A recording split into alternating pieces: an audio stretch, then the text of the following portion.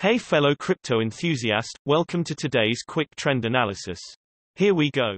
Today, find out how the price of Ripple has changed and what the technical indicators SMA, RSI and MACD show.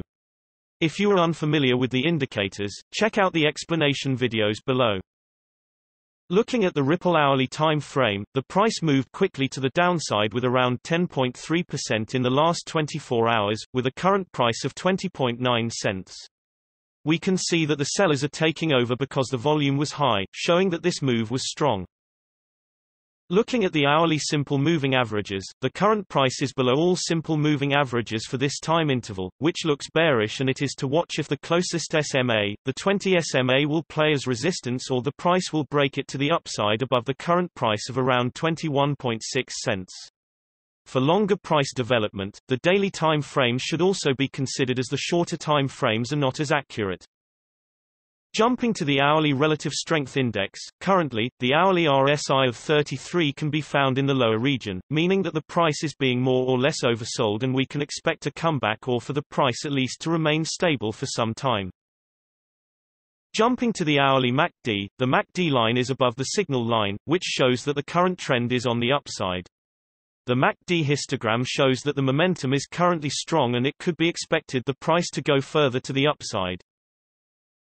Looking at the 3-hourly simple moving averages, the current price is below all simple moving averages for this time interval, which looks bearish, and it is to watch if the closest SMA, the 20 SMA, will play as resistance or the price will break it to the upside above the current price of around 23.3 cents.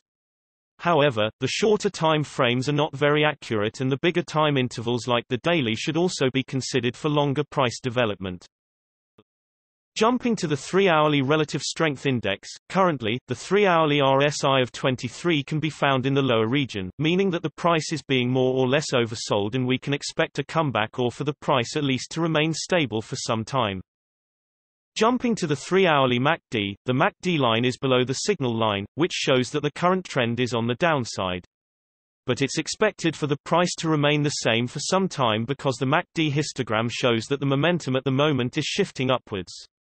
You should wait and see if the MACD line will cross the signal line, which will be bullish.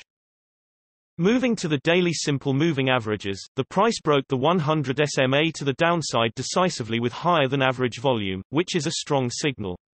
For this time interval, the current price is below all of the simple moving averages, which looks bearish, and you should keep an eye on the closest SMA. The 100 SMA will play as resistance or the price will peak above the current price, which is around 23.4 cents.